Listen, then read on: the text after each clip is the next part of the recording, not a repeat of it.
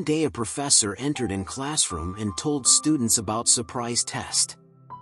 After hearing that, all students were seated and waited for test to begin. Now, professor gave test paper to all students with text facing down at desk. Once he was done with handing out test to all students, he asked them to turn test page and begin. Students were confused to see that there was not question but just a black dot in center of page. Professor noticed students' face expression and told them, "I want you to write about what you see there." Students were still confused but got started with test.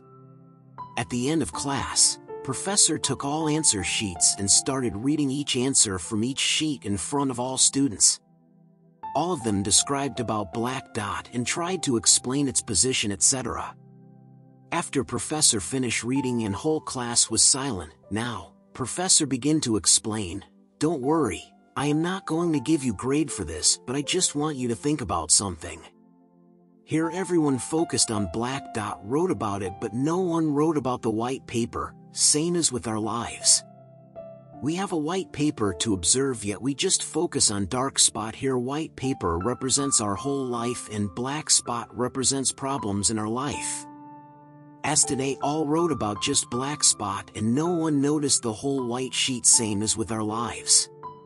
Our life is a gift given to us by God, with love and care, and we always have reasons to celebrate, nature renewing itself every day, our friends around us, the job that provides our livelihood, the miracles we see every day. Still we just focus on day-to-day problem like health issues, lack of money, problems in relationships, etc. But we never see that these problems are very small compared to everything we have in our lives. Moral: we should try to take eyes off from our problems and enjoy each one of your blessings, each moment that life gives you. Be happy and live life positively.